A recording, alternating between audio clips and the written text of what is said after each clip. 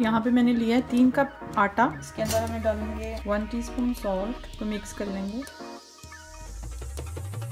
1 tablespoon oil और इसको foam water के साथ भून लेंगे आटे को।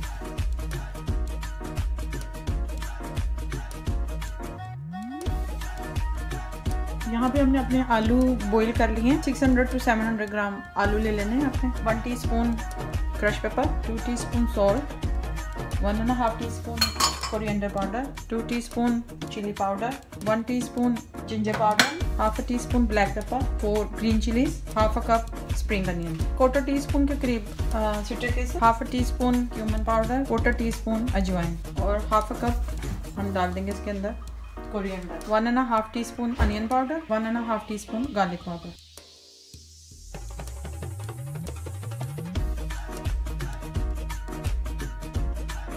यहाँ पे अब हम आटा ले लेंगे अपना, हम उसका पेड़ा बना लेंगे।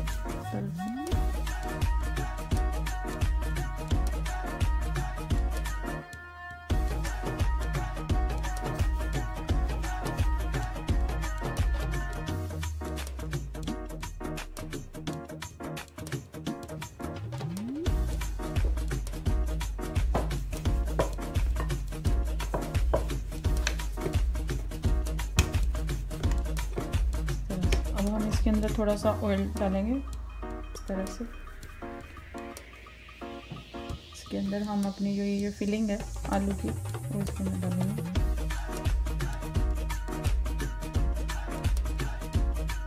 अब इसके ऊपर इस तरह से इसके ऊपर रख के इस तरह से इसको बंद कर देंगे अच्छे से। कि जो एजेस हैं अच्छे से क्लोज होना चाहिए। बेल लेंगे इस तरह से।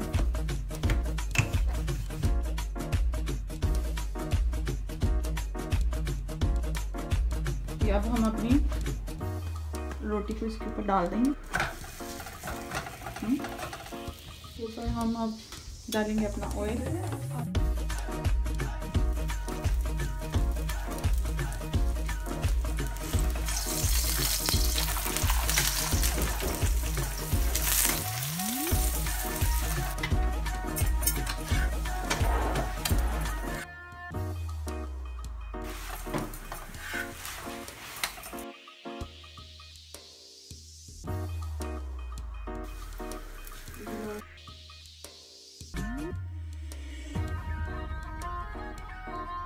पराठों के साथ खाने के लिए हाफ अ टीस्पून सॉल्ट लिया है इसमें मैंने, भुना हुआ टूटा हुआ ज़ीरा, half a teaspoon black pepper powder, तो मिक्स कर लेंगे।